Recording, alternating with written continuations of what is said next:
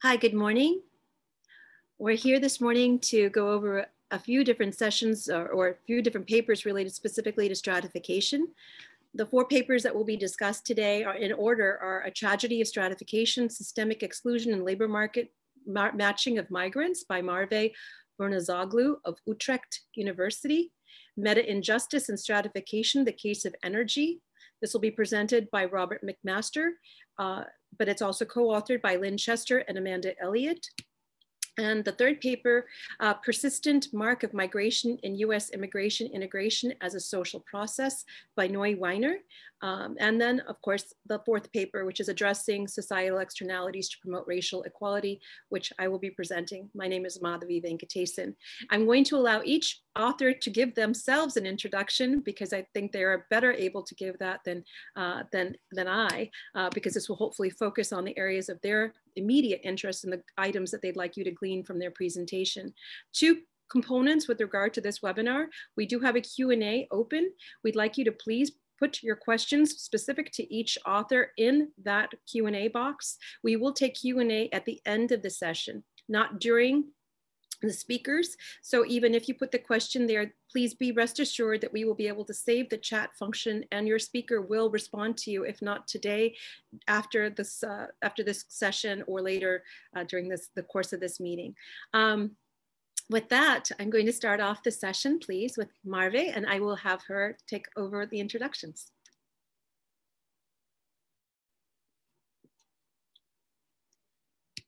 Okay, thank you very much, Madhavi. I hope you hear me and see my slides. So yeah, my name is Merve Burnazoglu. I'm a PhD candidate and a lecturer at the Utrecht University School of Economics and the program of Philosophy, Politics, and Economics. And yeah, I work mostly in the field of philosophy and methodology of economics and ask questions about identity. And today, the paper I will be presenting is titled A Tragedy of Stratification, Systematic Exclusion in Labor Market Matching of Migrants. So let me start with, let me begin with my motivation and the steps I follow to frame my guiding question in this paper. My motivation mostly comes from European policymaking about migrants' integration and the narratives used in this policymaking. And we see that European Union policy institutions consider integrating migrants costly and complex, but also as an investment that benefits host countries in long term. So employment is seen as a core instrument and means for integration, like a good. From the perspective of host countries, it is like a good because it's necessary for integration, and from the perspective of migrants, because it's an instrument for a better life. So how are migrants doing in terms of this employment good? Well, the recent studies show that they are doing well, but not as well as natives. We still see the persistence of wage gaps between migrants and natives. The migrants still display lower employment rates, concentration in low-skilled occupations, and they're still more often overqualified for jobs than natives. So what underlines this gap between migrants and natives' performances? The lower labor market performance of migrants is often explained by individual differences such as human capital based on individualistic explanations. However, the reports also argue that there's much more explained even after controlling for skills, education, and experience. So for instance, for the overqualification rates, only 1/5 of the differences are explained by skill differences. Another explanation for this gap comes from systematic and structural factors such as social identity-based stratification. The European Union institutions recognize that the migrants and particularly refugees encounter structural obstacles as well, but oftentimes the solutions they suggest, I believe, fail to go beyond the skills and individualistic approaches. So I suggest that we need to focus more on the structural factors in society, which individual migrants encounter, not necessarily due to their individualistic characteristics, but social groups such as race and gender, about which stratification understanding can help us. So based on this stratification understanding, my guiding question in this paper is the following.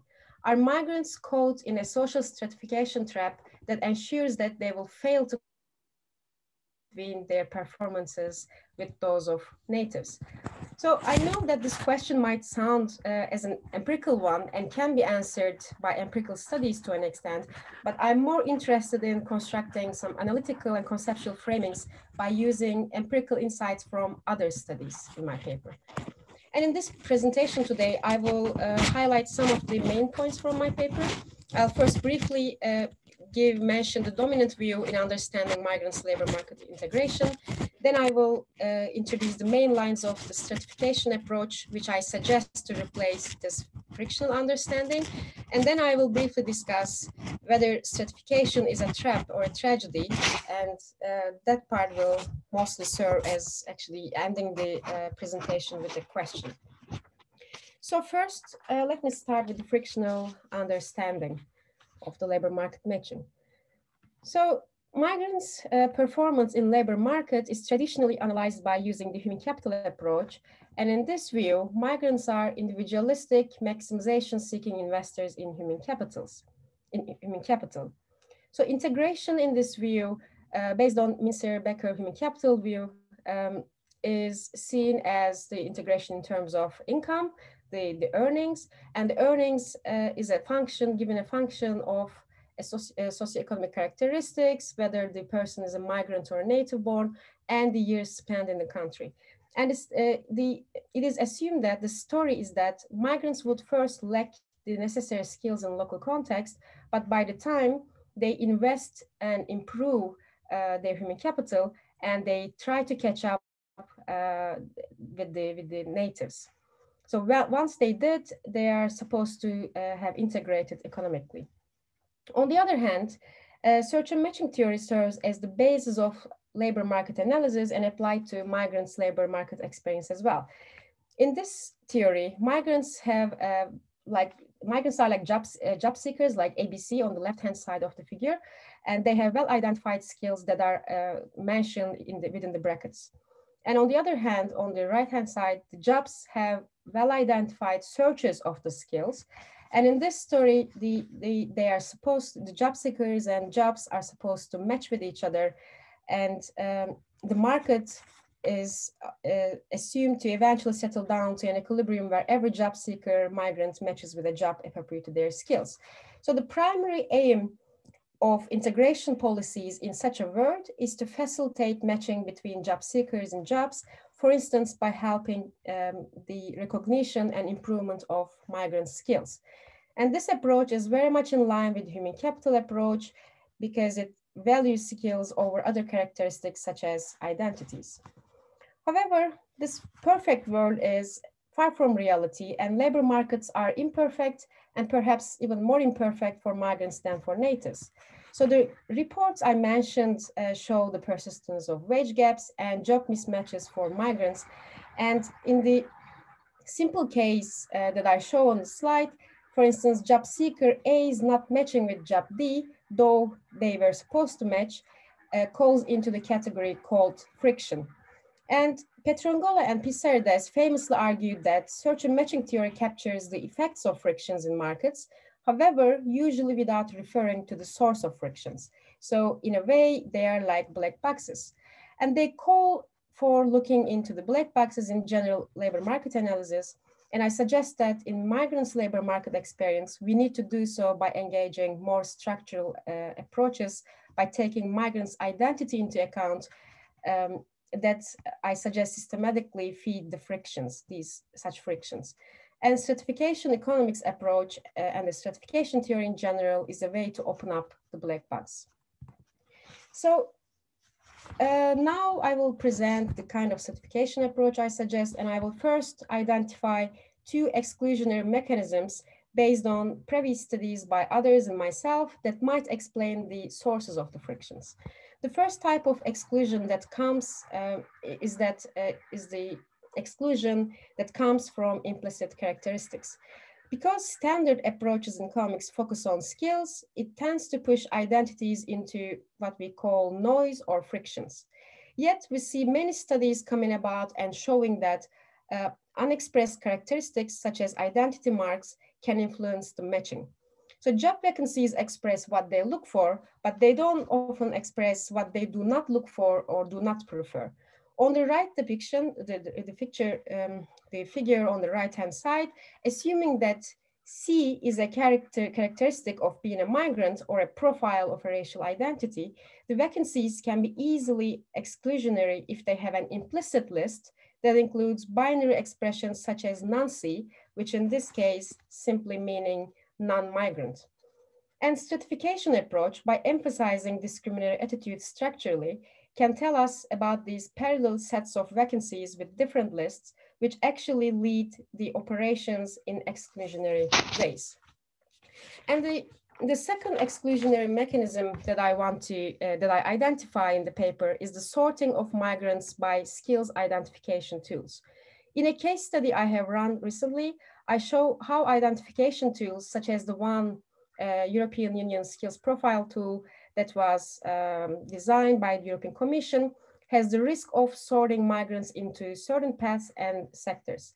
So the simple depiction on the right-hand side shows how migrants that are indicated as R with more or less identifiable skills and characteristics go into the profile tools, that is M, and go out as profiles. So these profiles are like CVs, and I denote that as P. And these are partially dependent, these profiles are partially dependent on how the tools were designed. And as a result of this identification process, the profiles are used to match refugees in this case, but migrants also in general, with the vacancies. And the misidentification in the process may easily lead to mismatches or, for instance, occupational segregation. So in this case study I've done before, I'm not necessarily suggesting that this profile tool, the policy tool, is flawed, but the identification and coordination it facilitates can, even if unpurposefully, be leading to systematic exclusion of exclusion markets by sorting migrants into certain destinations. So I've shown two exclusionary mechanisms that traditionally fall into frictions, yet with more and more evidence are getting recognition to occur in migrants' labor market matching experiences. So based on these two mechanisms I introduced, I now would like to define the stratified world for migrants' experience, laying on the shoulders of those that I indicate on the slide, who are engaging and building this new field in economics, that is stratification economics, such as Darity, Davis, Massey, Obeng-Odom, Seguin, and Stewart, who are all, I guess, in this conference right now. So first of all, stratification economics is a theory of social exclusion based on social identity groups. And in this approach, individuals aren't seen as atomistic individuals with neutral skills, but rather social beings with group identifications and therefore prescriptions that influence their motivations, decisions, and actions, and even the skills they earn. And this social understanding matters for how exclusion works in markets. So the recent European Union policy on migrants integration, I suggest, relies on the mainstream economics understanding in that migrants are atomistic individuals whose behaviors can be known and adjusted. But stratification economics, in contrast, does not analyze individualistic migrants whose behavior adjusts when there's enough investment. It avoids, as Obeng-Odom suggests, both ontological and methodological individualism, and stratification economics is critical of standard economics rationalizing attitude. So rather than focusing on individual experiences, stratification economics analyzes the roots of enduring exclusion and inequalities associated with social identities. Secondly, analytically, we can assume that there are two types of destinations in society. As John Davis made this distinction that while standard economics focuses so much on the public and private access in the goods typology, stratification economics focuses on the common pool and the clubs to emphasize exclusion. Davis characterizes clubs as a set of exclusionary practices and institutions that systematically discriminates against certain groups of people. club-like institutions in which the privileged enjoy membership segregate other people into common pool type pathways. Common pool type locations are then places where people face economic vulnerability, uncertain income, and limited ability to accumulate wealth. So to explain how different people get different types of jobs, I follow Davis to focus on this distinction and suggest employment as a club good. This thinking is in line with instrumental view of employment for migrants integration, but it also allows us to think the question of access to employment and the exclusion that comes with that. So migrants I show from certain origin countries are filtered out of certain types of employment when employment opportunities are seen to be like club goods with implicit exclusionary mechanisms. Migrants end up being located in common pool type employment situations by default and are in disadvantaged position in comparison to natives, but also in comparison to migrants from, for instance, other origin countries. So I suggest that societies organize labor markets into different destinations with sharply different sets of opportunities, and thus migrants into different integration paths. These destinations are taken by groups of migrants, not individual migrants only. And this leads us to another point about stratification economics, that is the hierarchy of social groups. So these two locations can be seen as the privileged and unprivileged locations in society. And in a stratified society, people are automatically located in these locations by their social group origin and with regard to hierarchy of social groups. So competition in such a society is not between individuals where Gerd Becker would tell to clear discrimination, but instead competition occurs in several layers, so between individuals, but also between groups such as migrants and natives. And therefore, conflict is central for stratification economics. So conflict is, the group conflicts are not spelled out openly in these standard views and often ignored, but stratification approach emphasizes social power and exploitation as key factors. And enduring macro patterns keep sorting individual migrants into different destinations. Migrants encounter these pattern-like hierarchies in all walks of life, from public services to labor markets. These macro patterns systematically subject some groups such as migrant groups or racial groups to different forms of exclusion. And lastly, the normative scope of the mainstream economics and the migration policy is limited to efficiency and investment in labor markets. It seems that the European policy aims to convince actors like the member countries to invest in migrants integration based on the expectation that they will pay back this investment by providing the necessary labor force in the future.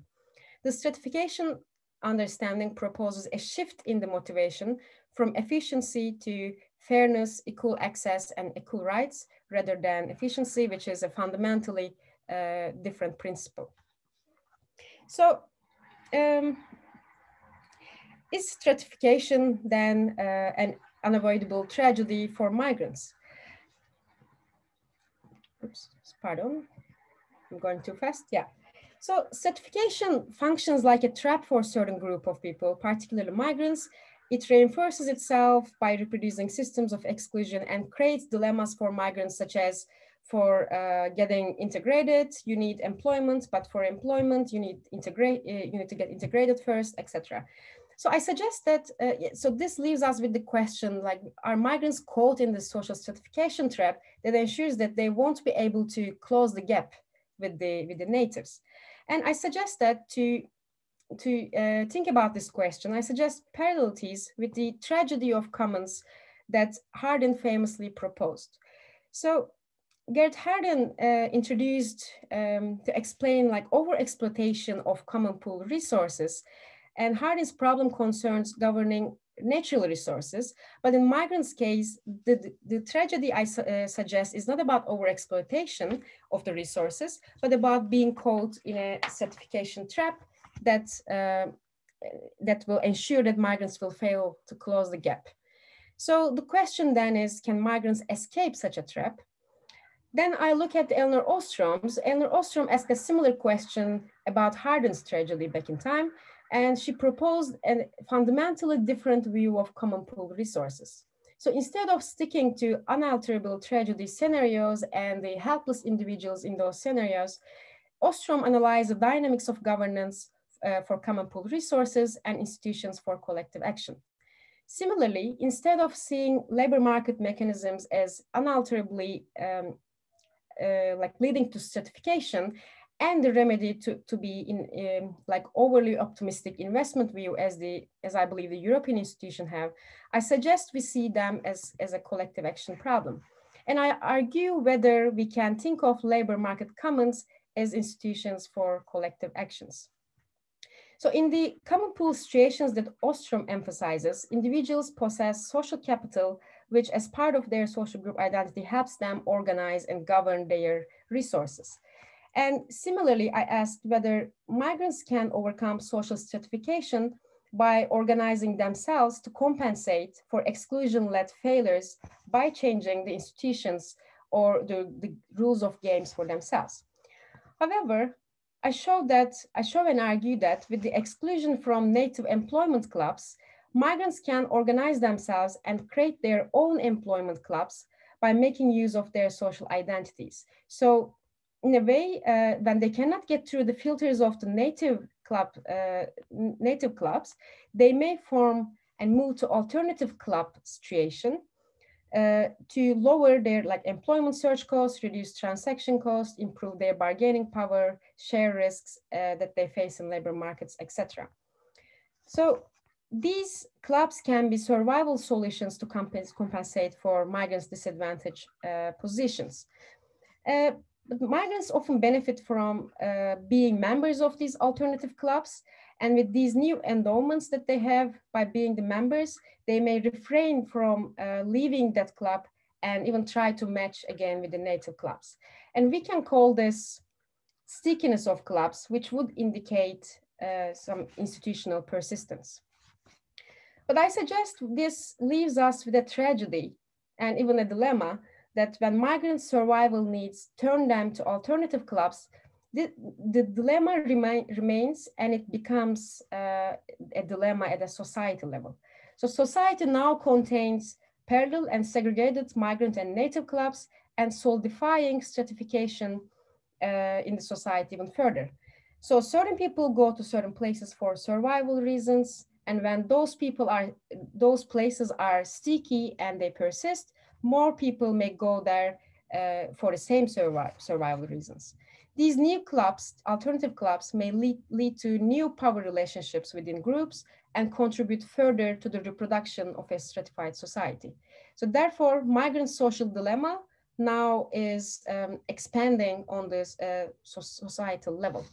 So with this, well, I have more discussion of this, like the question of whether there is a way to escape this social stratification trap in the paper, but in this presentation, I will only reframe the questions I asked in the beginning, and I will leave it there.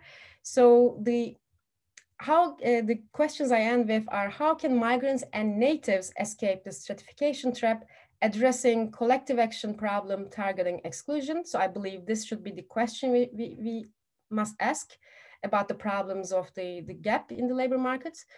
And ask differently, how can the tragedy scenario turn into a circumstance in which integration is not only beneficial for migrants and society, but also results in more equal and just opportunities for migrants?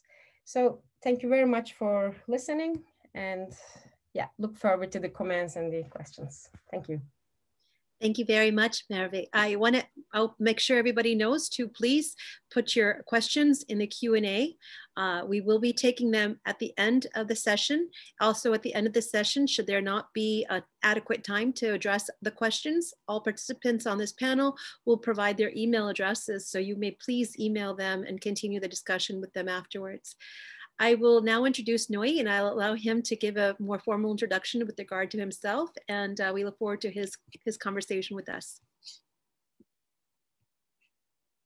Thank you. I actually thought it was Robert's turn on the forgive program. Me. Forgive me. I don't have it right in front of me. So Robert, forgive me. It's your turn then, please. Thank you very much. Happy New Year, everybody.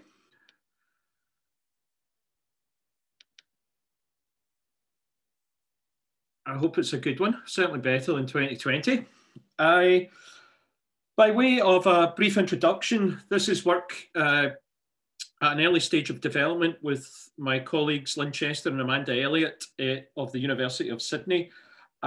This is being funded by the Universities of Sydney and Glasgow, a collaboration fund that we hope to continue at some point in the future. In this paper, we investigate the relationship or the potential relationships between Nancy Fraser's notion of meta-injustice and stratification economics with application to the field of energy. My colleagues, Lynne and Mandy, have looked at energy for a considerable period of time, and they've managed to interrogate various patterns of energy injustice over the period. Now, what we want to argue in this presentation is that Fraser's concept of meta-injustice offers a way of illuminating the scales and different types of injustice, especially in the field of energy. Also, we feel that Fraser's notion could be developed and invites some consideration of the issue of rights, underpinning rights, that may well facilitate the promotion of justice in various spheres. We also take a view that stratification economics has a certain level of affinity with Fraser's approach. There are complementarities that we feel are unexplored. There's certainly, we would argue, a shared repertoire between the two approaches. They complement one another. And I think that synergies, or we think that synergies, could be further exploited by a more developed and nuanced consideration of both. Looking at William Darrity's and Kirsten Mullen's latest work, From Here to Equality, I know that they don't cite Fraser. So we feel as if there is certain scope that would benefit both approaches, Fraser's notion of meta-injustice or meta-justice, and the stratification approach as embodied by William Darrity's work in particular. From here, we want to apply this to energy and justice, and we argue that this comes in a whole variety of forms. Over the last 30, 40 years, energy systems have been restructured, probably on a global scale. Certainly within the European Union, this is very evident. Lynne's work in the past has spoken to this in considerable detail. That they've been restructured, energy systems have been restructured in such a way that they're dominated, or they tend to be dominated by transnational corporations with considerable power and oligopolistic markets, and they have extensive reliance on fossil fuels. And we feel, and I think Lynne's work speaks to this very effectively, that this has generated widespread inequalities in a variety of forms, such as access issues, issues of health, and also energy sacrifice, what's known as energy sacrifice zones. So the extraction of energy sources, fossil fuels, it necessarily imposes harms on various communities. So in terms of the presentation, I want to initially start, now that we've gone beyond context, now I want to initially consider an outline of Fraser's notion of meta-injustice, and perhaps I'll spend, well, perhaps this has got the greatest emphasis in our paper and in our approach today, because we feel that people may well be less familiar with this as opposed to stratification economics. So I want to elucidate this idea of the notion of meta-injustice. From here, I want to move to stratification as a manifestation of injustice, with particular application to energy, much in the same way as Merve talked about labour. We want to talk about an application in energy. And then perhaps to wrap things up, identify the relationships with notions of meta-injustice, stratification, and perhaps rights as a way to proceed. Okay. Now, our first observation really is that Nancy Fraser doesn't necessarily speak extensively about rights, but nonetheless, her approach to justice presupposes a certain degree of rights, or the existence of existing rights, or the absence or the erosion of those rights. And we feel that a nice segue and a nice way to enter this notion or this consideration of justice is the following quote. I feel this is actually a very, very insightful quote, in that justice is never experienced directly. By contrast, we do experience injustice, and it's only through this that we may form an idea of justice. I think that's incredibly insightful and lends credence to Fraser's emphasis on the notion of meta-injustice. So by interrogating different types of injustices, we may arrive at a formulation or a fuller formulation of what is meant by justice. So what does Fraser mean by various forms of injustice and this meta notion, this overarching notion of injustice?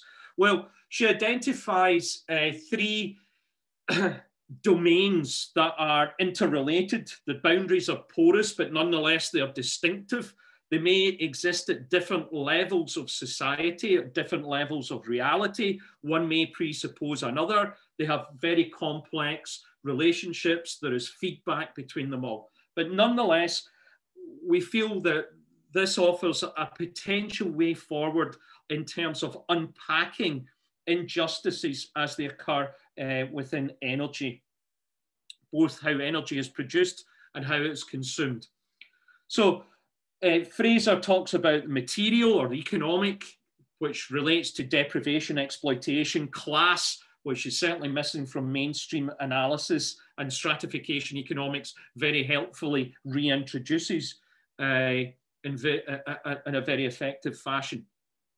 Cultural, where this refers to the social domain, and obviously there's a hint here between the relationship between the social and the material domains is very important, something that would appeal to this association for social economics.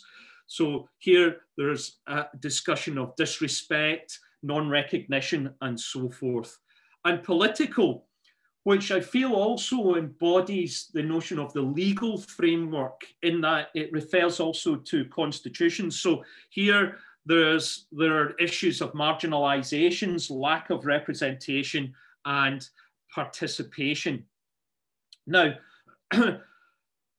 what Fraser then does, at least as I understand it, as a means of trying to combat those theatres of injustice, she promotes this notion of a parity of participation. Now, for me, this has echoes with the likes of Amartya Sen, when Sen in his 2009 work talks about government by discussion. It also speaks to some of my work with others on economic democracy and such like. But in terms of this advocacy of a parity of participation, Fraser breaks this down into different scales reflective of the domains of injustice. So she talks about the issue, the 3 R's basically: redistribution, which would appeal certainly to the economic or the material, so it's the material resources. And this is to ensure an individual's autonomy or independence. And again, this resonates with a capabilities approach, I feel. Then there is recognition, which speaks to the cultural or the social domain. Here, there's equal respect. Social status commands equal respect, regardless of background. And then we have the political, the representation. And here we have the specific reference, the explicit reference to a constitutional framework, which invites consideration of the legal system, I feel, within this. Now, within the context of energy, parity of participation implies and suggests certain universal and what may be termed as derived rights. And in the context of energy, this might be in terms of consultation before extractive activities can be considered to take place. Now, state regulation in this sort of field tends to be on a utilitarian calculus of about the greater good, or vis-a-vis more localized harms, arguably, as part of a cost-benefit analysis. Fraser's notion of injustice in this context would argue, or perhaps, that the political voice, the representation of individuals who are impacted by extractive activities is not being sufficiently recognized, and hence a particular source of injustice. Now, how does all this relate to stratification economics? Well, I'd like to turn to this for the next few minutes, if I may. The opening quotation here, I think, captures the notion of stratification economics about the structural and intentional processes, the institutional underpinnings that generate hierarchies, inequalities, and Doherty's work in particular is very concerned about income and wealth. It focuses on persistent income and wealth gaps, especially between the races in the US.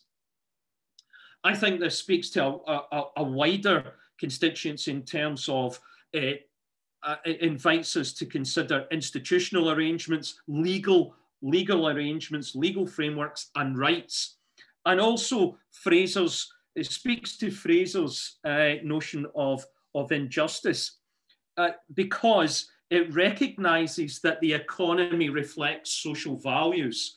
Therefore, if an individual or a group is lacking in social rights, in other words, there are cultural injustices, this will be reflected in the economy. And I think this adds sustenance to, or background to, the argument presented by the likes of Doherty.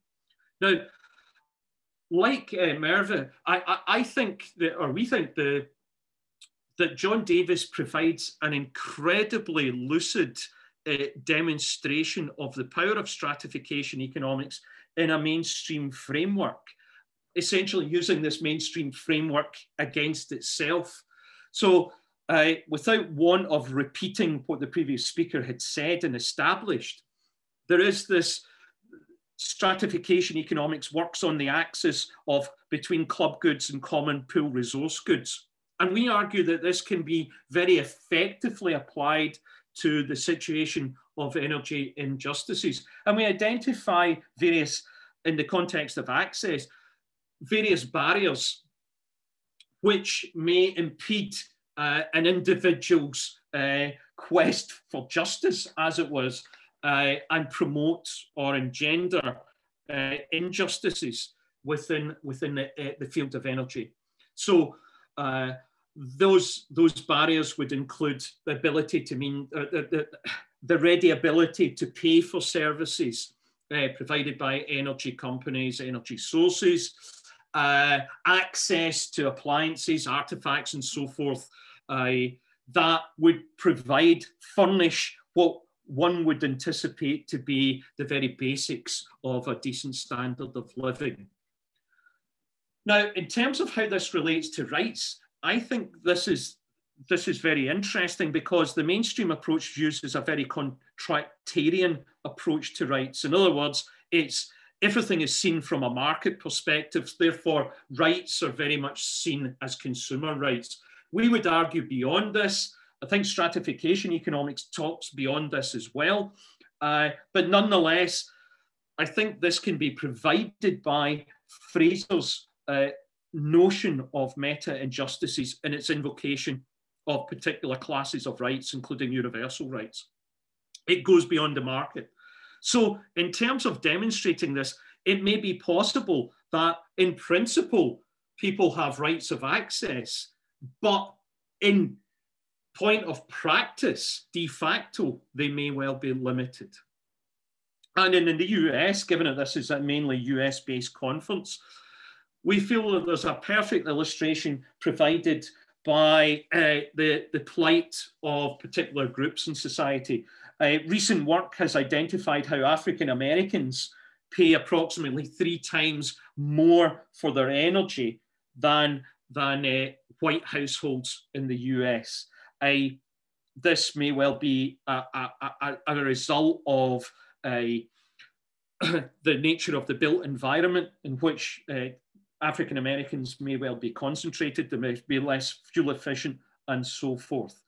But nonetheless, this persistent energy inequality exists. Why should African Americans be subject to this patent injustice, one may ask? So in terms of trying to wrap things up, I'm very aware of the time.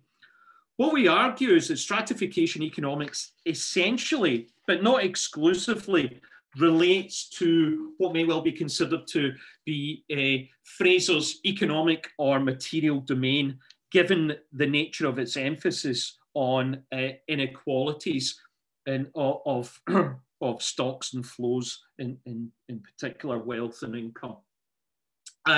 We feel that stratification economics can illuminate Fraser's notion of meta-injustice, certainly in the context of energy, in terms of demonstrating the persistence of inequalities, material inequalities, and a means of interrogating this further that perhaps is not immediately, certainly as I understand it, not immediately amenable to the framework that Nancy Fraser has constructed and developed over many years.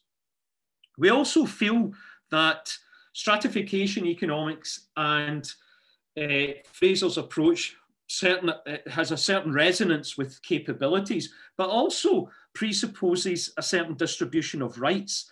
To go back to John Davis's heuristic investigation of the stratification approach, the club goods vis-a-vis the common resource goods axis, presupposes a particular body of rights, a contractarian view of rights, whereas stratification perhaps can be broadened by an explicit invocation of Fraser's approach, which alludes to or certainly presupposes issues of universal rights, which goes beyond the market, and also derived rights. For example, is electricity a universal right or is it a derived right? A derived right being those where there's less scope for universal rights. So the derived rights are necessary for ensuring basic rights or universal rights. So, for example, a reflection of human needs, such as shelter and food, may well be to some extent upon a decent access to electricity, not necessarily as a universal right, but as a means of ensuring universal rights.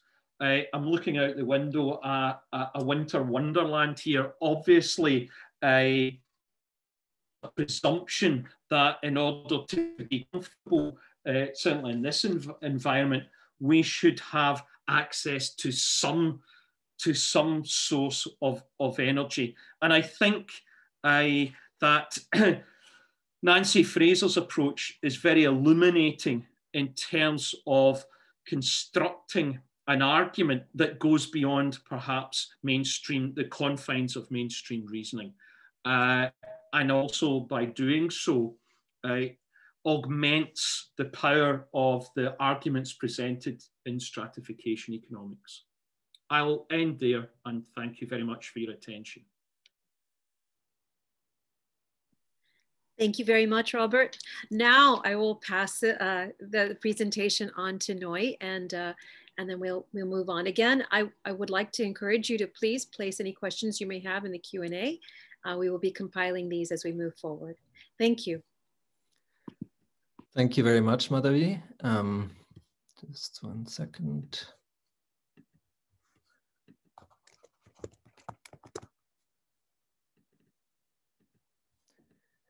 Great. My name is Wiener, and the paper that I'm presenting today is called Complexity, Diversity, and Labor Market Integration, with some evidence from recent US immigration. Basically, the motivation for this paper comes from thinking that the place of migrants, and there's a lot of echoes here from Merve's presentation, the place of migrants in advanced capitalist economies is complex. The forces that shape outcomes for migrants are complex and contradictory in the sense that different actors in the society have different interests with regard to the extent of migrant integration and so on. On the other hand, there is a recognition that life courses, what happens to people over the course of their lives, are very heterogeneous for natives and for immigrants alike, and that those life courses are segmented along lines of class, gender, race, and ethnicity, and other dimensions. But at the same time, I kind of felt a certain frustration with existing empirical approaches to immigrant labor market integration, which Merve already alluded to, are still tied to a very straight line view of what economists unfortunately like to call assimilation. And this led me to explore new empirical tools. And I think those tools might actually have broader interest for people in the audience here as an alternative to the standard microeconometric framework, and I think are more amenable to the kind of socioeconomic, social economy perspective that people take here. So the main impetus and the main contribution of this paper is in some sense a conceptual reframing of how we should think about integration, certainly from a sort of observable empirical perspective. But there are some key results that I just want to anticipate in case I don't get to, which may well happen, which are that beyond the lower averages that we know about, immigrant cohorts in the United States generally start out with more homogeneous incomes. So this is a new dimension of integration that isn't usually looked at.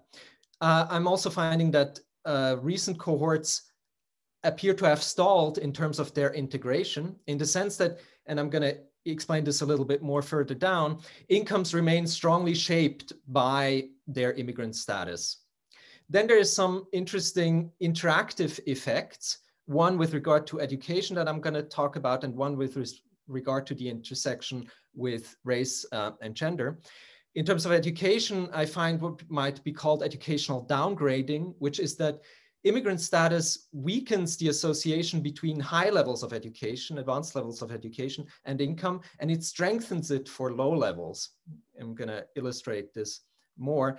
And in terms of the intersection with race and gender, immigrant status has a smaller association with incomes for white men, and to some extent women, and a larger association for Hispanic immigrant groups. So with that being said, I do want to come back to a brief critique of the conventional microeconometric empirical approaches. So here, you know, the way these papers are usually set up, you think about economic outcomes, incomes here, YN, as being some function of a certain set of individual degrees of freedom here called XL, and a set of unobservable disturbances. And I just want to illustrate, emphasize one point, which is that this really requires a very specific statement about the mechanisms that allocate incomes, which is here this function G. usually based on some notion of marginal productivity theory linked with human capital approach of Becker, which is assumed essentially to hold for each individual. So this is a very, very strong statement about what determines incomes, and usually tied to these individual attributes, one of which is time since migration, so the time spent at the destination. And then any deviation from that expected value is taken to be the result of some individual disturbance term, which again, we have to assume some distribution. So there's again, assumptions embedded in the distribution of those error terms. There is a lot to be taken apart here, but I want to say that there's a couple of problems with this very individualistic approach. One is there's a certain kind of hubris involved, which is that actually the relationships involved in shaping incomes for immigrants, which are relationships between behaviors, attitudes of people, the economic characteristics of those individuals, and their outcomes, are highly complex because they're shaped by institutional factors. They're shaped by a complex pattern of interactions between individuals. And to assume that we can put a clearly specified mechanism on that is really a little delusional, in particular, since the data that we actually have is very, very sparse relative to what we're asking of it. We have these observations about specific moments in time, snapshots about individual attributes, and we're telling this very specific story about it when we use the neoclassical microeconometric framework. I'm also arguing that there's a conservatizing impetus to this, because using this microeconometric framework pushes people to take the individual attributes, since they're the right-hand side variables of our regressions, as basically given, and not questioning them as to their history, how they are shaped themselves, right? How are these economic characteristics shaped? There's also a tendency then to say, well, if we find that social identity characteristics, or let's say national origin characteristics, are found to have have significant coefficients, that people are always going to say, well, you have failed to control for X and Y individual characteristics. So there's this, this discursive stress towards explaining away the role of social identity when you proceed in this way. So what I've worked on with my co-author Paulo dos Santos is an alternative starting point, really, for thinking about the role of social identity in shaping people's outcomes. And what we've tried to identify with a new set of tools based on information theory really is this, we link it to Martin Luther King's famous quote about being judged by the content of their character rather than by the color of their skin, or by some other social identity characteristics, which is the idea that we want to quantify the overall extent to which there is information in the color of your skin, or the gender that you have, or some other social identity characteristic. And if that's a lot of information, it tells us that you are being judged on that basis, rather than on a whole range of other things that might also shape your income. And that there's, on vice versa, other social identities where there is less information attached to that. In fact, there's in some sense disinformation attached to an identity like being a white man in the United States. And maybe I can illustrate this further. But here, with respect to drawing here from, you might say, criminology, or just media discourse about immigrants, on the left-hand side you see a snippet from CNN talking about immigrants from certain quote-unquote terror-prone countries. So where this national origin is taken to be extremely informative of what behaviors and attributes immigrants from those places have. And on the other hand, a terrorist attack by, you know, a native-born white man, which is then framed as being totally unrelated to that person's social identity, right? It's just a lone wolf kind of attack.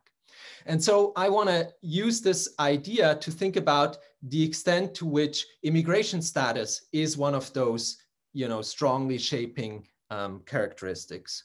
And I'm very late. Okay, so the idea is that the forces that shape outcomes for immigrant populations are fundamentally political, economic, and social, not individual. And we've talked about some of those characteristics: perceptions, visa categories, social networks, and so on.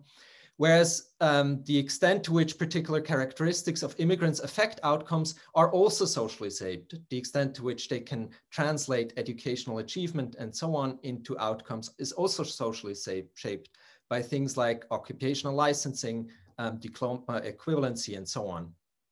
So can we find a measure of the extent to which immigration status shapes outcomes throughout life? Here, I'm taking a notion from information theory, which is in some sense that we want to start out with heterogeneity as the default assumption. So what we really want to explain is not the diversity of outcomes, but we are surprised by seeing patterns in our outcomes. So what you see on the left here is a very heterogeneous outcome distribution, right? This could be an income distribution. This could be a distribution across in geographic terms or something else. Whereas on the right-hand side, you see a very homogeneous distribution. So what can we learn from the differences between the heterogeneities of a case like on the left and of a case like on the right? This is linked then to the notion of mutual information in information theory, which is basically a difference in the entropy of distributions. But just to illustrate this very simply, you see on the left-hand side a case where an attribute like color is completely uninformative, right? If I tell you that a point here is green, you know more about which bin that dot is located in, most likely. On the other hand, if I tell you on the right-hand side that an individual is green, you know exactly what bin they're located in. And so I'm using this information theoretical tool to analyze the trajectory of income distributions for immigrants versus natives. I'm using fairly standard data sources, the census. I can come back to this, but basically I'm not tracking individuals, I'm tracking cohorts over time, as is very frequently done. So here are some results of that. Conditioning here on the level of education, where you see some interesting results. So I've broken up the analysis by gender, and you see basically that for more recent immigrant cohorts, they tend to start off with larger values here of this index on the left-hand side.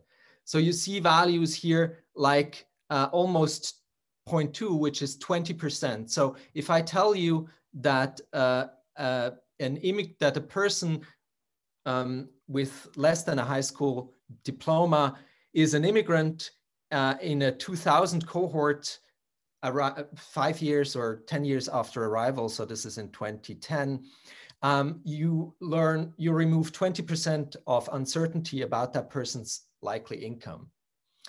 So this is very, very informative of that person's likely income. Whereas you see in other cases, there's actually a little bit of the opposite. So if you're a college grad, and I'm telling you that that person is an immigrant, you actually know a little bit less about that person's likely income after receiving that piece of information than you did before. But basically, there's a couple of stories here in this graph. One is a cohort story. So arrivals start out with successively lower measures of integration that I already mentioned. The other is an education story. So there's the strong association for high school dropouts and high school graduates, the left two boxes here. whereas there's very little association with immigration status for college grads. In some sense, there's even what you might call a heterogeneity premium to being immigrant in those groups. You're less defined by immigrant status. And there's a gender story, which is that over time, there seems to be more of convergence for women than for men in those groups. I then look at the interaction with other characteristics. So in this case, with education, and I'm looking at the extent to which certain educational achievements are more informative or less informative for immigrants as compared to the population as a whole. And basically, what I want to draw your attention to in this graph is on the horizontal axis here is this measure of interaction information. If that measure is negative, it tells us that education, that particular level of education, is more informative than for the population as a whole. Whereas if the measure is positive, so that the right-hand side of this dashed line, then it's less informative than for the population as a whole. Okay, and so we have 3 levels of educational achievement, and they are ranked here by their relative wages.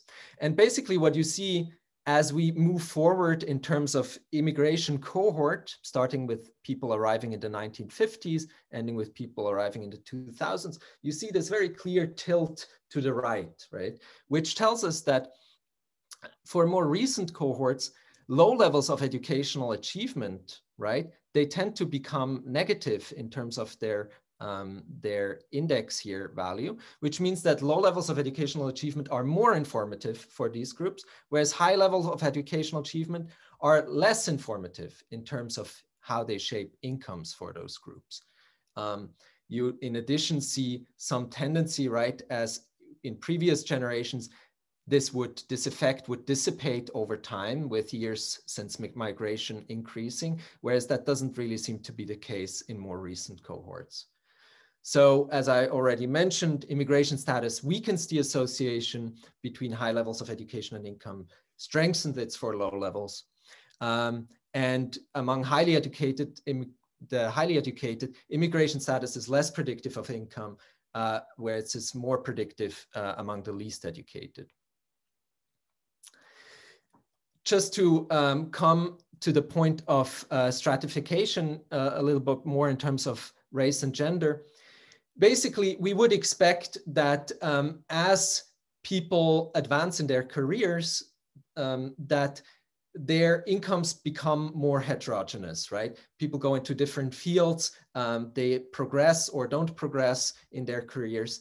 And so all these identity categories that I'm looking at here, you see that the association in terms of their identity characteristic and their age declines, Their incomes become more heterogeneous. But there seems to be a kind of stalling for some groups as opposed to others. In particular for women, this flattens out much sooner. And in that case, that means that identity remains highly informative of incomes, whereas for groups like white men, it becomes actually disinformative as they become older, progress in their careers. And this difference in terms of stalling, I think, is very interesting finding.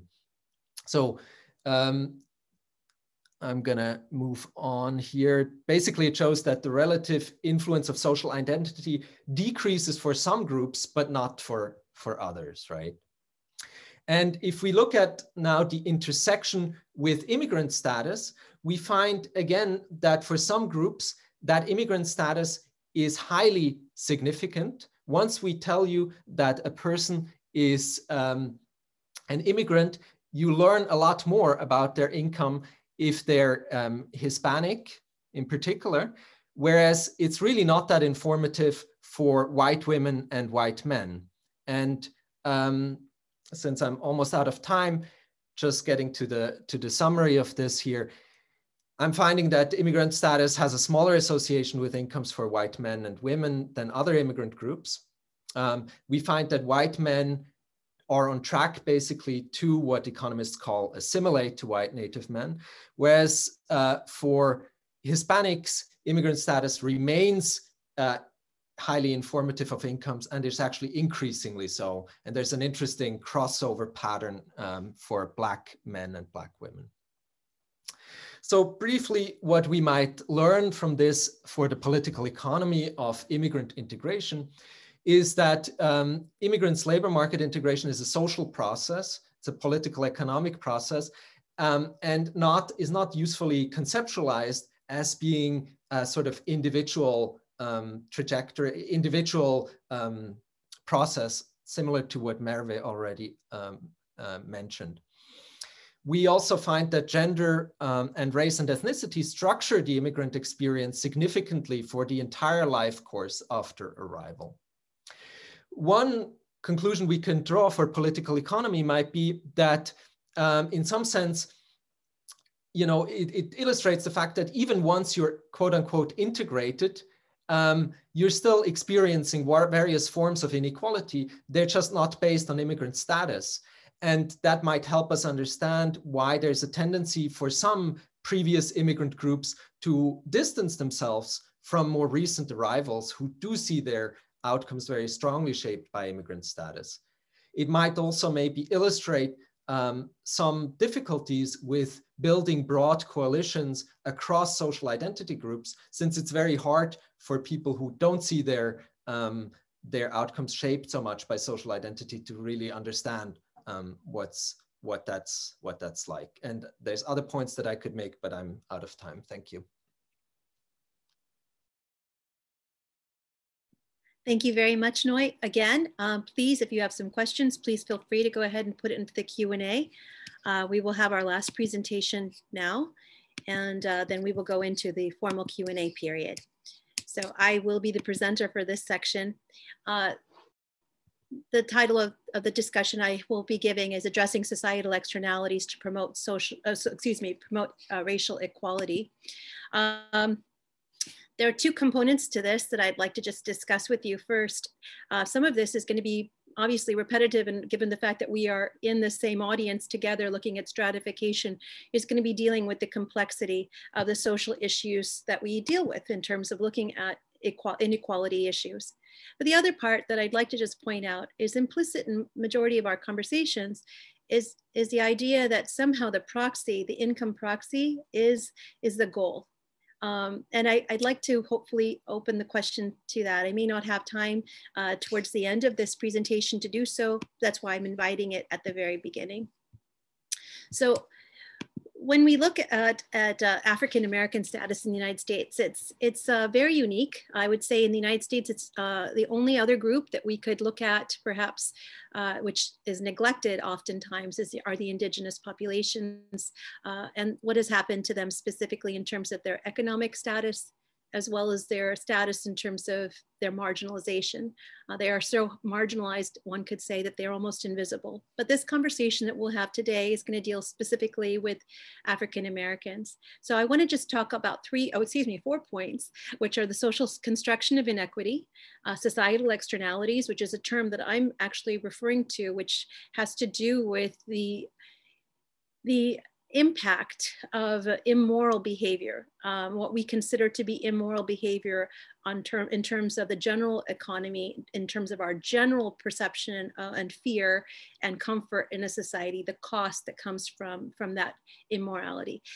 Economics of legitimacy and legitimacy of bias, and this is what I'm referring to in this point, is basically to discuss how economics, the profession itself, in many ways based on the so-called objective stance that we take in terms of modeling, has actually implicitly accepted the discriminatory bias that exists in society. And there are plenty of examples of that. I'll only give 1 or 2. And then the last part, which actually deserves perhaps a much longer conversation, and hopefully you'll be able to read the paper as well as other things that I've written, which is a rationale for a social mission statement. A large portion of the problems that we see from my perspective come from a lack of an anchor to what we're actually trying to attain. So what I mean by that specifically is in terms of our economic assessments, we iteratively look for improvements in income and wealth positions as proxies for well-being. But they are just that, proxies. They don't necessarily signify well-being, number one. Number two, well-being, because it can be based on so many other factors, may not necessarily be modeled appropriately within our economic system. So perhaps the door is open now, especially given other externalized crises that are occurring that affect human life on this planet, period, to start to think from a more sustainable perspective. And that door is what I will end with today. So I'm just going to go through this relatively quickly because I do have several slides, but majority of them are photos really to try to show you the issue from a more empathetic perspective of what we're dealing with on an intergenerational basis when we talk about marginalization of African Americans and Black people in the United States. The thing that I would like to start off with is the fact that we are a moral philosophical discipline. So our foundation fundamentally lies on this idea and this presumption that morality guides us in our preference structures and our demand function. So if we look back to the roots of our profession and we look at Adam Smith, I find this particular passage very important in terms of just starting the foundation of any kind of discussion related to inequities. To disturb the happiness of another individual just because it suits our needs seems very inappropriate. But when we look at what's happening in terms of marginalized groups, regardless of where they are, and specifically with regard to the conversation I'm having with you, that is what we're dealing with. But there's also another passage from Smith that I will address in a moment that will hopefully show you the complexity of this concept of morality because it isn't a singular definition. So when we look at the history of race, number one, it's just, we have all come to the conclusion that it is a social construction, but it is a social construction that was very deliberate. And we look at the history of it, the thing that's really important is to understand that cross-sectionally, how it has impacted different people at different points in time and affected their perceptions and instilled certain stereotypes. This is inherently what the complexity is. Additionally, what I would call observational causality, depending upon where you are born, what time you are born in, you may give a causation for what you see around you in terms of marginalized peoples based on the norms of that prevail at that point in time. So that adds another level of complexity. And then taking it longitudinally, and in effect, basically allowing that observational causality to occur, as well as people's observations of things, you're adding an additional multiple levels. So it's very important that we have a historical understanding of how race has been institutionalized in a very negative way. So for us to even begin to start to peel back those layers. So in terms of just craniometry, obviously that's the beginning, but then we also go to something that not everyone is unfortunately familiar with, but this is an actual visual that could affect people's perceptions of hierarchy or stratification of human life. And this is the human zoo. So from 1904 all the way to this picture on the right was taken in the 1950s, and that's in Belgium, and that's a Congolese child. So, you know, the issue is not in doubt that race was created as a means of a justification of the subordination of a group of people for the economic betterment of another group.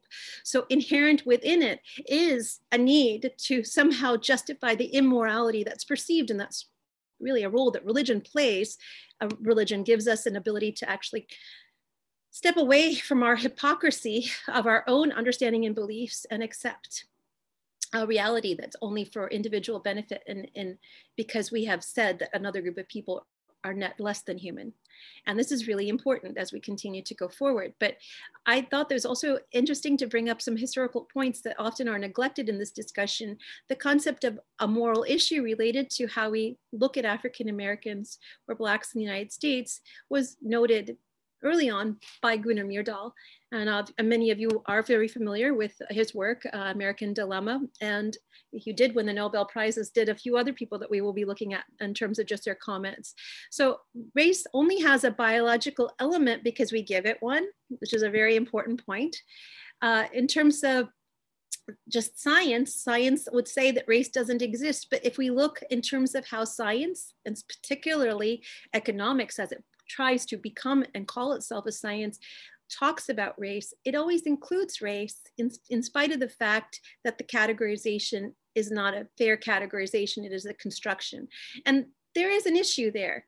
And I hope that we can talk about that in a moment.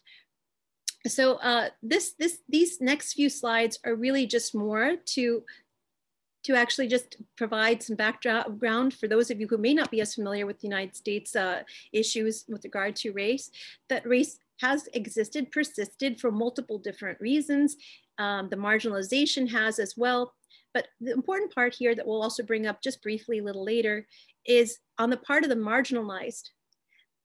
The other part that we don't seem to take into consideration in the evaluation is inclusion takes on different values or meanings to people depending upon their circumstances and the issues that they've had to deal with.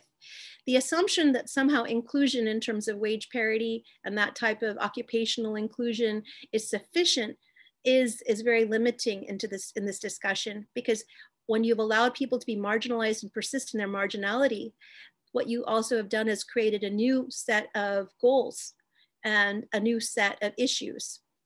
So this part right here ties directly to us from the standpoint of Becker, because I would say Becker is an example of observational causality. You observe, you see the causation, you apply a so-called rational economic model as being the solution.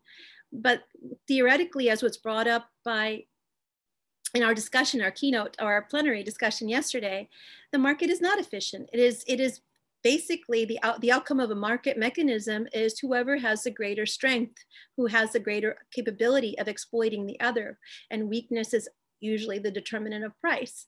So from that perspective, we rely heavily, especially implicitly in most of our discussions, about somehow at some point in time of invoking the market as somehow being the salve for the issues we face.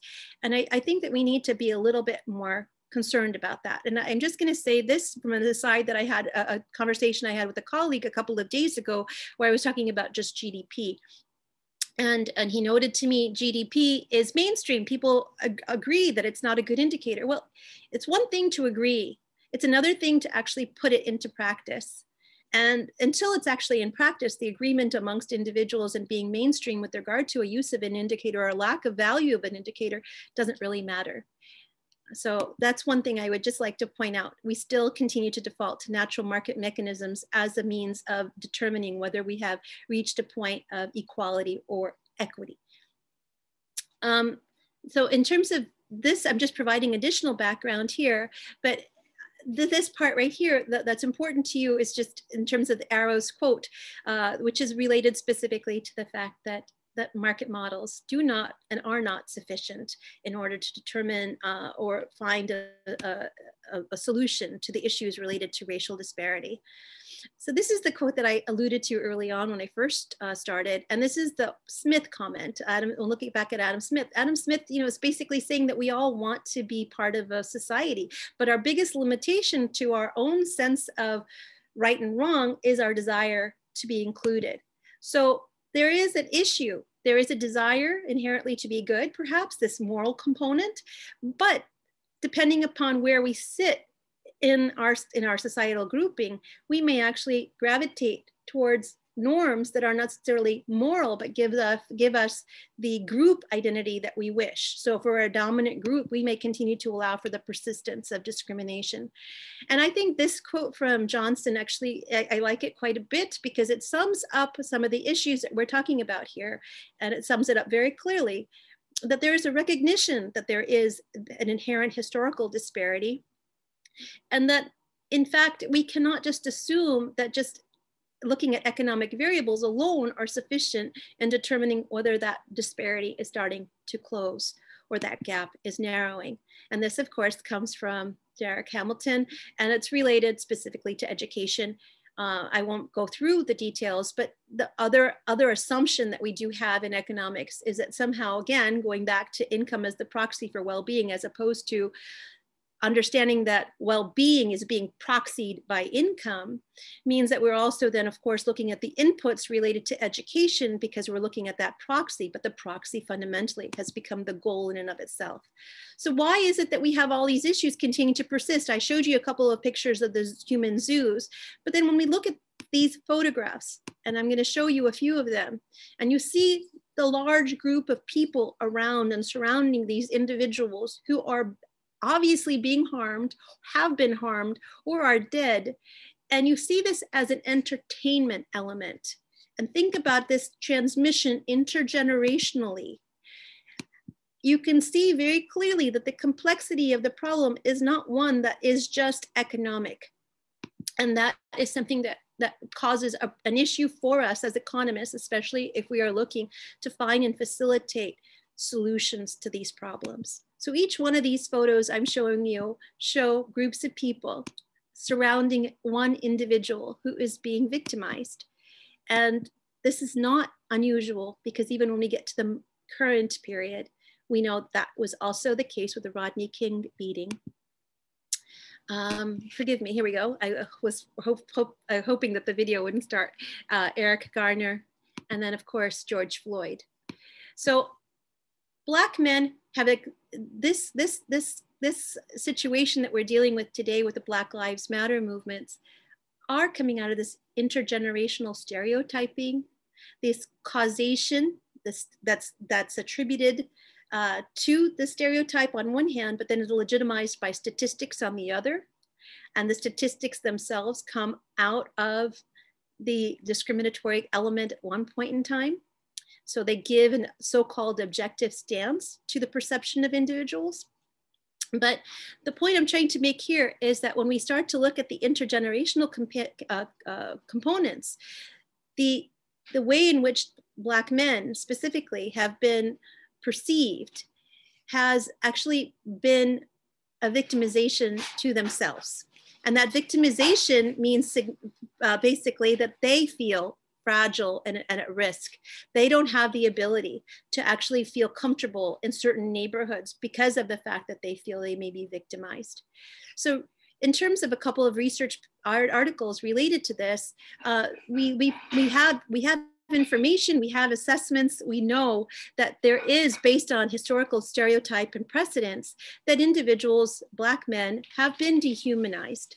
That dehumanization has escalated the amount of violence upon them, or that they have had to deal with in terms of the general public, has perhaps also desensitized society with regard to the issues that they face in terms of violence from police officers, but also has provided through legitimacy of statistics a rationale for why they should be considered to be dangerous. So these two studies that I won't go into any detail here, but they provide some foundational element to my paper, provide you with some indication of how the pre-existence of these ideas that surround African Americans and Blacks that are coming from an intergenerational origin, and the causality is not clear, it is not linear.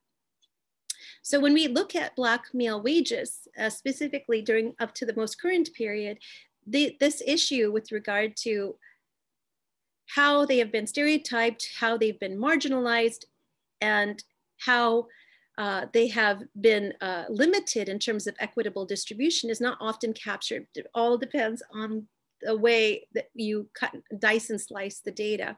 In this particular study here, what the finding was that if you incorporate incarceration and structural changes in the economy, which have led to unemployment for certain groups of labor, the unemployment rate for Black men has not necessarily changed in terms of something that has narrowed relative to white men.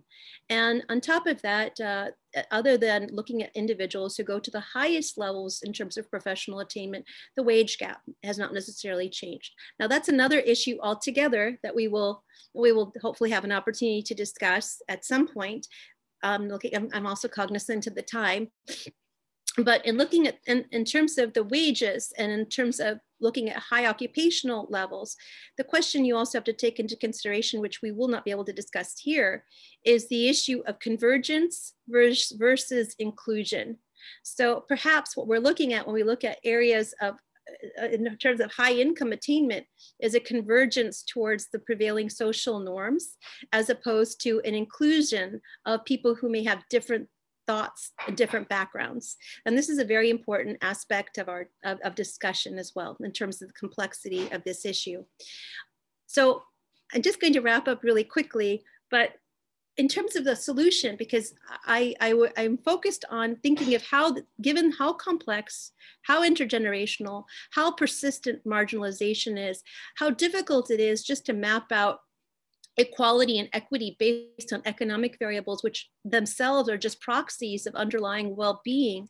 And given that income and wealth are not necessarily, even if they are in parity, consistent with well-being, because there are many studies that can show very clearly, especially dealing with people from East Asia, that just because income parity has been attained doesn't mean that they feel included.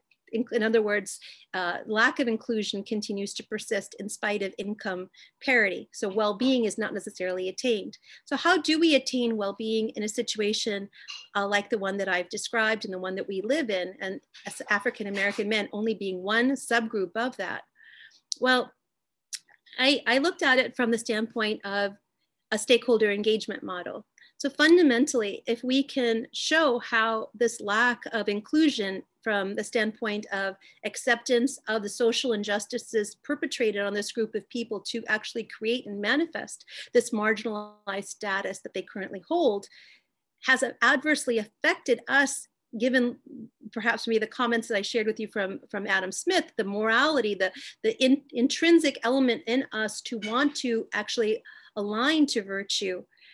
Perhaps that could be a qualitative economic cost. It is translatable into a social cost of fear and anxiety.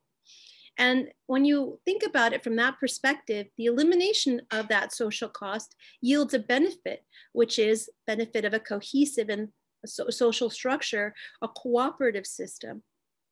So I am advocating in my paper as a stakeholder engagement model as a vehicle for promoting a national unity. In other words, some sort of mechanism by which we can actually talk to each group, despite their differences in terms of their perception of race, with regard to aligning their individual interests to an overall well-being interest for all. So in this particular case, and I'd be happy to discuss this further if anyone has an interest, I look specifically at communication and educational channels and an alignment to a common goal, which I call a social mission statement. Arguably, we do not have a social mission statement today. We have supposedly implicit ones, but all of these relate to wealth, income, accumulation. And in many ways, these are in opposition to the very types of criteria that we should be focusing on. So I look at sustainability in general. So I believe fundamentally at this point in time, given the crises that we are in, both in terms of environmental crises, as well as social justice and social, I should say, injustice issues, this is an opportunity to create a new model of how we interact in our economic system that's related to sustainability. A sustainability related perhaps maybe through the adoption of sustainable development goals as a policy tool. Because what we're actually seeing is the values, as one of the other speakers has noted, being either what is expressed or inconsistent to what is expressed. Our market mechanism oftentimes provides a veil for us not to see the discord or disconnect between the values that we have and the injustices that our actions create. So this in very quick summary, what I'm really referring to is at this point in time, given the complexity of issues, perhaps maybe we should be changing the parameters of our discussion and not necessarily looking at the same tools that actually created the economic injustices that we see, but perhaps maybe looking at new tools that create a more cooperative system where social justice is more aligned. So with that, I'm going to stop and thank you very much. I'm going to invite all the panelists to come back, please. And again, we will start with Q&A. And I'm going to start off with Marve, if that's okay. I know that we have a specific question from Noe to you, and maybe other comments as well. But again, we're opening it up to the general participant group. I'm going to invite all participants to please put their email addresses in. Well, actually, we don't have opportunity to put it into the Q&A because I don't think we can type into the Q&A. So that is our limitation. So our email addresses are available on the program. So if I can go to Noe. Great. I'm going to try to be very quick here. Basically, I thought this was really enjoyable paper that makes some great points. I particularly like the idea of the labor markets as being composed of, you know, really a collection of collective action problems, social coordination problems, and to look at integration from that angle, I think is really excellent. I have two questions, basically. I'm a little uncomfortable with characterizing employment as a good because I think it, you know, it takes this employment dependence, sort of at the basic level, takes the employment dependence of migrants as given, doesn't question the, you know, the role of employment in capitalist society, and B, it seems to misclassify migrants as consumers of jobs, puts the emphasis on their behavior and preferences, and so on. And then the second issue is with the tool of stratification economics. It's just my ignorance with some of that literature, but it seems to locate all the strategic action of what's going on, which is so important in social coordination problems, in the competition between non-class social identity groups, which is definitely relevant, but very little in the interaction between workers and employers. And looking at older literature from labor segmentation theory, there is the concern there that, you know, some groups, let's say employers, might mobilize social identity to, you know, strategically to divide groups and so on. So there's a third actor there that doesn't just exclude, but that uses division to exploit, let's say. So there's, in addition to exclusion, there's exploitation. That's relevant, right? Because it might point towards other solutions, not just creating alternative clubs for immigrants, but abolishing all clubs. Yes, that's it.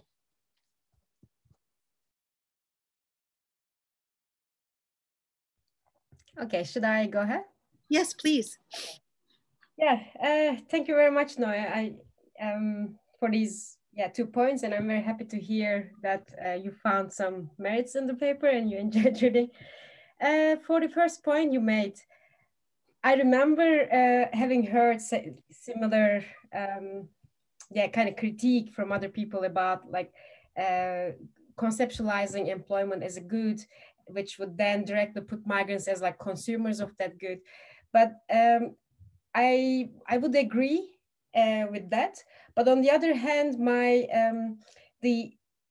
motivation to think about employment as a good would be really strategic, that because I want to emphasize exclusion that the stratification would tell. So in a way, it's like a trade-off. I would say that by that kind of conceptualization, I try to make, again, following Davis's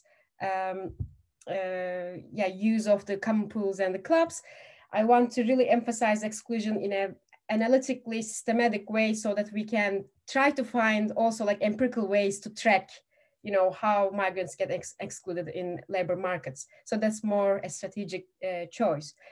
For the second point about focusing on social identity groups and not really workers and employees, etc.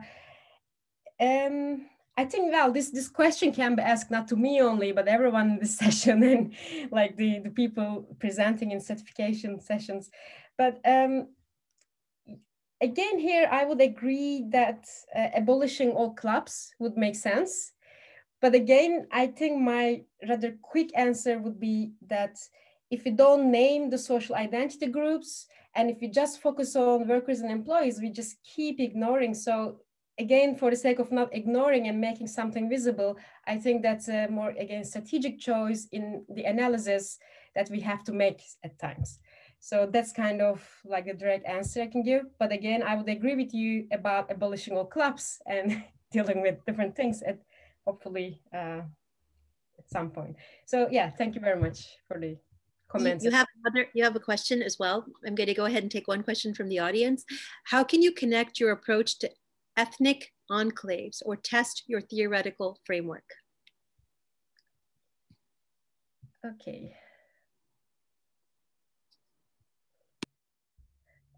So testing a theoretical framework, I'm not sure if I know the enclaves, what that refers to exactly, but let me take the part about testing a theoretical framework.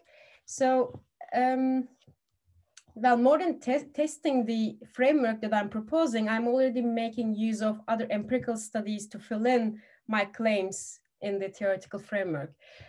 For testing,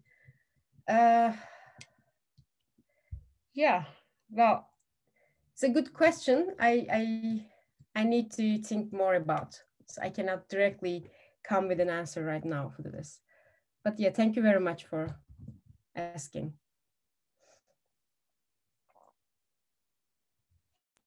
Thank you. I'm going to go to Robert, and I have a couple of questions for you, Robert, if that's okay. The first one, going back to the slide with regard to African Americans and looking at the concept of energy. Energy, unfortunately, in terms of use and value, sustainability, which actually causes perhaps an increase in energy efficiency, is considered as a luxury good. So how does that fit into the discussion? Because here, if sustainability or energy efficiency is actually tied to a luxury perception of energy delivery systems, then would we not often see any kind of actually almost like a aggressive component with regard to individuals who are in lower economic levels?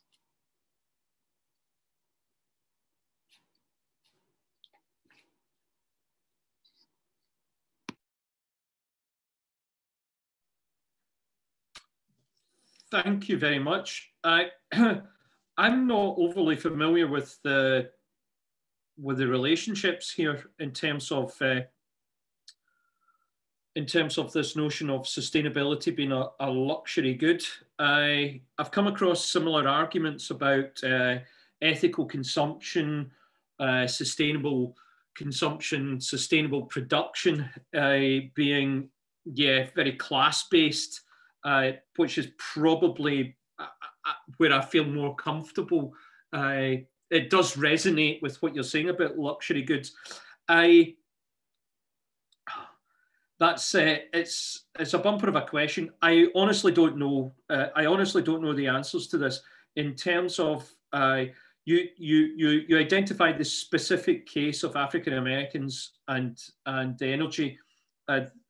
The way I was using it was in terms of a particular injustice that reflects, as I understand the literature, that reflects where a significant proportion of African Americans reside in energy inefficient housing. So this is tied up not just with energy injustice, but energy injustice is complexly related to issues of housing, accommodation, and also income inequalities, where on average African Americans are experiencing what may well be said as energy poverty, simply because of the need to heat, cool their own homes, etc.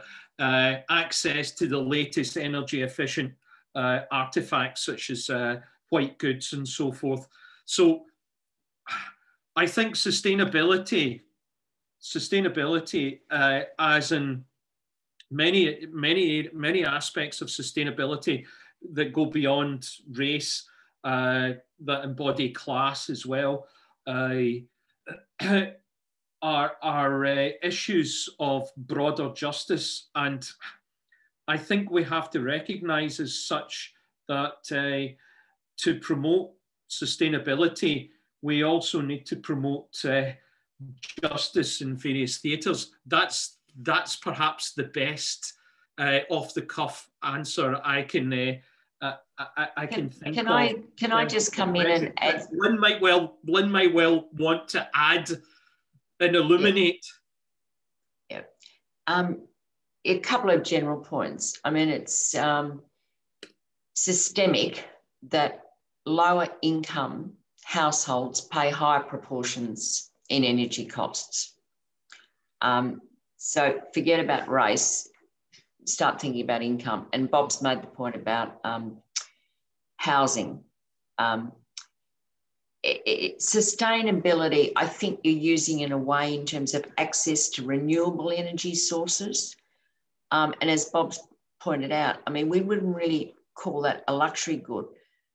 How access to renewable energy sources has been structured has excluded a lot of people. And I'll use the business model for access to solar PV. It's structured around households having the income for upfront capital costs. It's not structured for private low-income renters. So you might refer to it as a luxury good. We would call it exclusion. We would call it an energy injustice because people don't get the opportunity because of income levels and because they're not owner-occupiers, they don't get access, and that's an injustice. And it's compounded by what we call inefficient housing stock and a whole range of a lot of other things. I hope that helps answer it. But, you know, it's very much sort of a class-based energy injustice rather than perceiving it as a luxury good. Thank you. I'm going to go to Noi. Marve, do you have a comment? Yeah, thank you very much. So no, I really enjoyed reading the paper, and I can only agree with you, like with the points you raised, such as criticizing the existing approaches to be strongly individualistic, how integration is seen as the success or failure of the immigrants, so the one-sided story, and the core aspects you identified that cannot be captured in the standard regression framework. There was a lot to learn for me in your paper. So overall, I see the paper as a great empirical source, and you suggest alternative tools alternative empirical tools for analyzing integration and stratification, which definitely raised my interest for information theory that you use, which I'm rather ignorant, I must admit. So I have two questions. The one is about, again, I would like to remind my ignorance of the information theories. I don't know much about it, but my first question is about the model-free measure of integration that you're using. And that directly reminded me of the measurement without theory. And I must ask, A, why model-free, and is it a good thing? And B, wouldn't it run the risk of like other built-in ingredients in your measurements? So I don't know, the selection of variables, conceptions, identity categories, etc.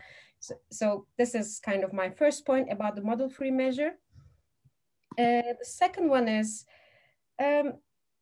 so I really find the findings interesting, and I was asking myself, I found myself trying to track some parts about like the reinforcing character of stratification that also I was talking about, we have been talking about.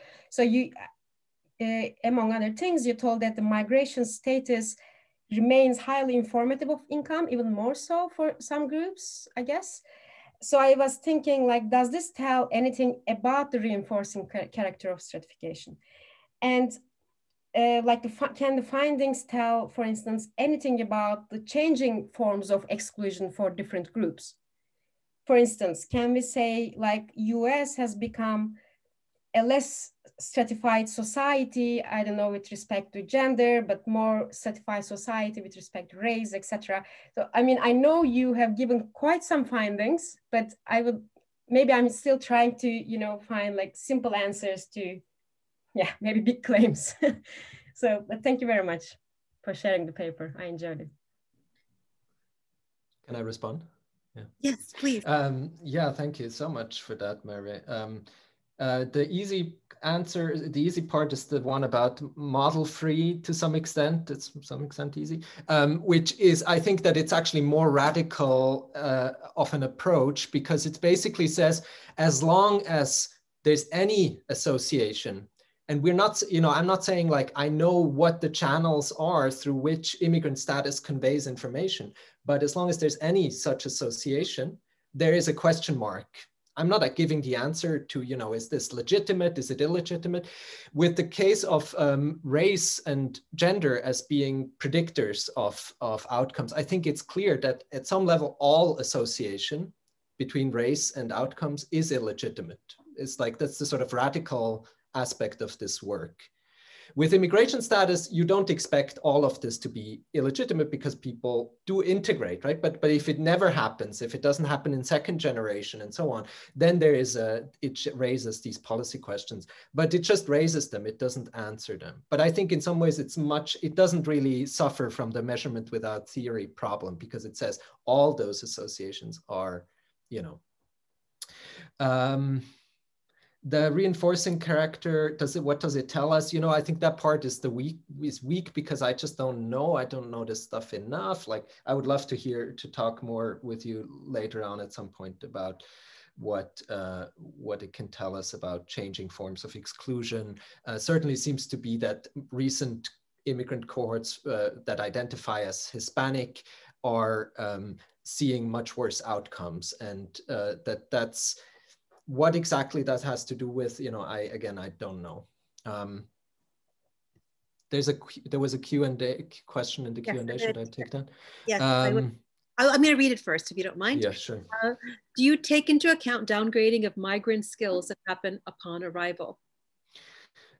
So that's partly what I'm trying to do with this graph that shows, you know, the increasing tilt, which says that basically, if you have high levels of education, that's not as informative of incomes. It doesn't tell you as much about people's incomes as it does for natives. For natives, they're sort of at the horizon, perfectly vertical. For them, you know, if you have higher levels of education, it's as informative as low levels of education. That doesn't mean they have the same levels of incomes. It just means there's a stronger association for immigrants, for natives than for immigrants. That's the extent to which I can identify downgrading. I think there's other things that aren't observable in the data that I have, such as where did people acquire this education? Is it in their country of origin or destination? All of that I can barely take into account. I'm just looking at people who arrive after, so age 25 to 35, after most people have finished their formal education. So that's the extent to which I'm controlling for that issue. Thank you very much. I know in my case, I had some issues with my computer failed and I was not able to deliver my paper to Lynne. So I'm wondering if you have any comments to make, Lynne, with regard to that. Yes, thank you. Look, I really enjoyed a lot of the material that you presented, but I felt given us, we would probably agree with most of what you said, e.g. race being a deliberate social construction. And I guess I was impatient to get to your final slide because all of the comments that you made, I wanted to see a solution. Totally agree about the proxies, the economic proxies for well-being, e.g. income, etc. The role of religion and the role that's played in the social construction of race. So when you got to your stakeholder engagement model, I wanted to know how. I wanted to know how you're going to align individual interests to an overall common goal to achieve some sort of national unity, given all that you'd previously outlined about marginalisation of so many people and those social constructs, the values that are embedded, et cetera, et cetera. How do you overcome all of that through a model that's seeking to align individual interests with a common goal. And I came back in my head, I kept coming back to how do you confront the role that religion has played to date in such a sort of stakeholder engagement model. So I guess I really want to see the next paper on the stakeholder engagement model. I really thank you so much for opening the door for me to talk about that just even briefly. I run a nonprofit and we are a grassroots organization as well. So that's something I've done on the side. And perhaps if I had not done that as part of my academic life as well, I would have a little bit more difficulty because I'd have to only reflect on other people's work or theory with regard to stakeholder engagement. And what I have seen directly and deliberately in terms of our actions, because we've actually been looking at environmental issues as opposed to social justice issues right now, because I live in a predominantly homogeneous white population in Massachusetts, is that you have to figure out the best example of stakeholder engagement are consumer-based companies. They know how to differentiate their different markets based on what appeals to that market and align it to that particular market's interest. So if I could give just a nutshell answer, because it's a bigger answer than this, obviously, I would say what we fail at in terms of academics and in terms of policy is we don't incorporate a marketing-based stakeholder model where we actually look to see what incentivizes different groups of people that have different inherent interests with a common outward goal. And in many ways right now, because of the issues that we face in terms of human-made climate change, as well as other human issues that we've created in terms of just general pollution and environmental encroachment, we have a perfect opportunity, a crisis, so to speak, for those of you who listened to yesterday's plenary, the comment that by Milton Friedman that Stephanie ended the discussion with. We have a perfect opportunity right now to actually engage the general public with regard to a common goal. As to how we engage separate sections of it, that is the art. It is a communication art and an actual idea of actually trying to come together to find the common ground that aligns that self-interest to the interest of the whole. And it can't be the proxy. Unfortunately, that's where I think that's a paper that really needs to be written, is how the proxies have become the goal in economics and we've forgotten what they're actually trying to proxy. So perhaps maybe that's part of the reason why we fail in terms of really creating any kind of equity, because we forgot that well-being is really the center or the focal point of what we're trying to accomplish. We have one comment in the chat. Oh, sorry. Are there any other questions coming in from the Q&A? Please go ahead and post them. I have one question with for Noi and Marve, if you don't mind. It's just a common question that both of you could address. And that has to do with the concept of institution. It's almost like a self-segregation that you're talking about when you talk about migrants. And that self-segregation, it leads to a trap. So basically you in some way, shape or form, the model almost conveys either you have self-segregation, preservation because of a lack of inclusion, or you forsake your diversity for inclusion by joining into the majority group. And I just had a comment there. And Lynne, I didn't mean to, in case you had another comment, I didn't know if you had one thing else. So I was just gonna point that out to you. Okay, I didn't think so, but thank you so much again. So that was my question to both of you, because it does seem like a trap.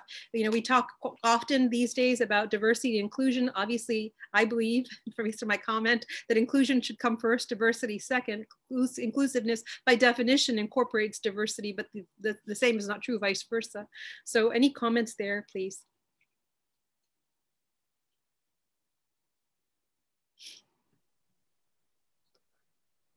I don't want to jump ahead of Merve, but I do also have a little bit of an issue with the word inclusion, just as much as with the which is just something I don't understand too, which is that you can be included. So from the perspective of this tool that I'm proposed here is basically right, you can still be in a very segregated society once your immigration status is no longer predictive of incomes, but it's just segregated along all those other lines. And does that mean now this society is inclusive with respect to immigrants, but not with respect to those other dimensions? I just don't know that, what does inclusion in that sense mean? One proposal from, would be to take all those, what Romer calls circumstantial characteristics. And once all those circumstantial characteristics are no longer predictive of incomes, then you have an inclusive society. But of course that, like what about things like social class and so on? So I just don't understand that part very well. Yeah, I'm not sure if that would be anyhow relating to what your comments, but it reminded me of something about like how inclusion should come together with like some like agency. So there was a project like a recent project in the EU Horizon 2020. I was checking that out. It sounded like a very cool project to include the newly arrived refugees in some European Union countries, and at the same time solve the issue of revitalizing shrinking areas in Europe. So the idea was to deal with two societal issues at the same time, and then one including the people. And what I found a bit interesting in that project was that, I mean, it's good to include people somehow and convince the member states like with a benefit, like providing a benefit for something else, that is the shrinking areas. Still, it has a very much like pragmatic approach, which disturbed me, I believe, and which was about agency. So I don't think really this relates to what you're saying, but I would like to say when we're talking about, I guess, inclusion, it's not just inclusion in contrast to exclusion, but inclusion has to have also some sort of agency included in that. I don't know.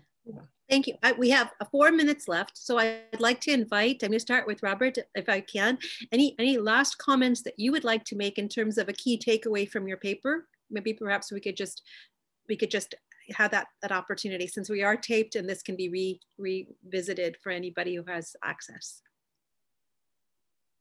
Thank you very much. Unfortunately, my link failed me, so I've missed part of the discussion, but I think key takeaways are the complexity of this, and I think that was reflected in the discussion that just occurred there about agency and inclusion. Inclusion goes beyond, I think, the sort of presentation of club goods and the discussion around club goods and so forth. It relates also to our cultural and political dimensions that Nancy Fraser alluded to in her work. And I think a broad framing of this could be very insightful in terms of progressing the arguments within a stratification economics framework. My key takeaway would be stratification economics, I think, can be a very powerful force if it engages, and there is engagement, and it's informed by other areas that are dealing with issues of justice and so forth, and we don't fall into the social science trap of talking past one another. I apologize if I've taken too much time. No, thank you very much. I have my comment, but I want to ask for Noy and Merve if you have anything else that you'd like to just have as a takeaway, a key takeaway for people who've been listening. Maybe just one point, which is that, for people who are interested in stratification economics, it's clear that neoclassical economics just isn't very well suited for studying questions of social identity. And if you use the methodologies that they propose, you're pulled into a difficult direction. And I hope people can pick up some of those, if they're interested, some of those tools that we're using here. Yes, Marvin. My key takeaway from the session is that I really feel that the empirically oriented people should connect more with the theoretically oriented people. I mean, that's how I feel about it, because, okay, we're talking about stratification, and then there is this emerging field, stratification economics, and there are many studies, very novel studies proposing novel tools such as the Noé is doing or Stephanie Seguin is doing. But I really feel like we should really try to find more ways to connect this theoretically oriented people like myself, or conceptually oriented people like myself, and the others empirically oriented like Noé. So that's kind of my key takeaway from this session. And yeah, thank you very much for also sharing. No, thank you all very much. It was a pleasure to meet all of you. Fundamentally, it's who we are as human beings, and hopefully the values and moralities that we espouse that become the realities around us that I guess we're trying, all of us, to analyze and help move the needle closer to. So thank you all very much. Have a wonderful day. Happy New Year.